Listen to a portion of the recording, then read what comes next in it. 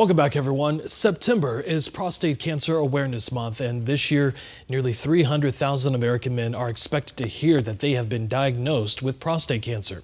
Right now, there is no cure, but an early diagnosis can greatly improve the chances of survival. Team 12's Gabriella Becerra spoke with a local survivor using his cancer diagnosis to encourage others.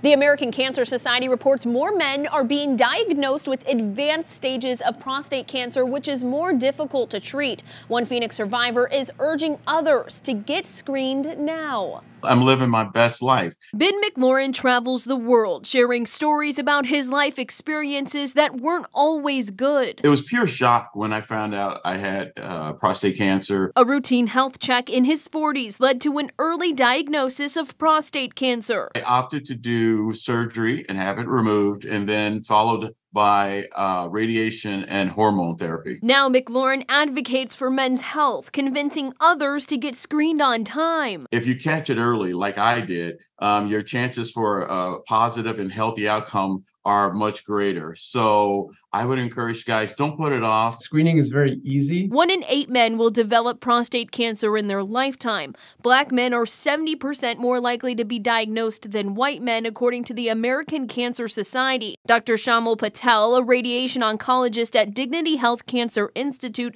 says men should get their first prostate cancer screening between 40 and 50 years old, depending on risk and family history. It's something better to catch earlier, because then we can know whether to treat it or not to treat it.